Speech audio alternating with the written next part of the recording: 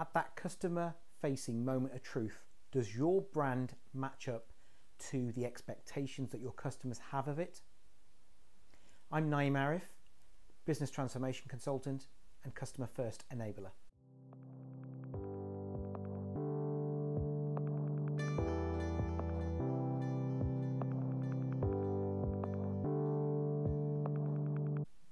Now, many businesses fail to deliver a product or service that meets the expectations of their customers.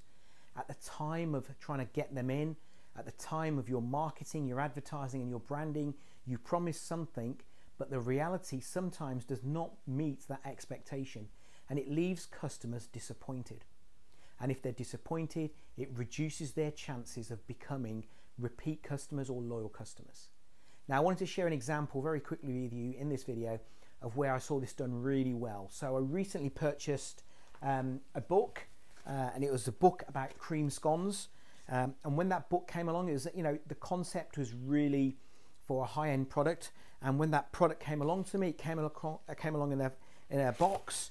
And then when I opened it up, I got a nice letter from the author, and the book. I haven't even opened this yet because I wanted to show you guys. The book came delivered in this lovely wrapping with a logo and everything else.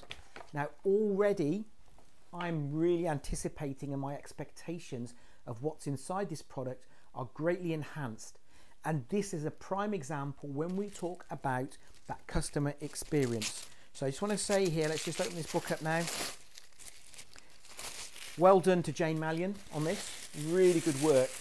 And it's the same thing when you look at, say, a food restaurant or a retail store or any business. The expectation, the anticipation, the packaging on the outside, it's got to match the service you deliver. So there's no issue whether you want to be, say, a John Lewis or a Primark.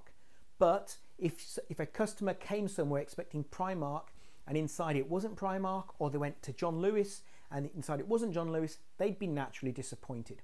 So there's no issue with one brand being better than the other, or one approach being better than the other. It's simply the fact of your brand matching the delivery of the product.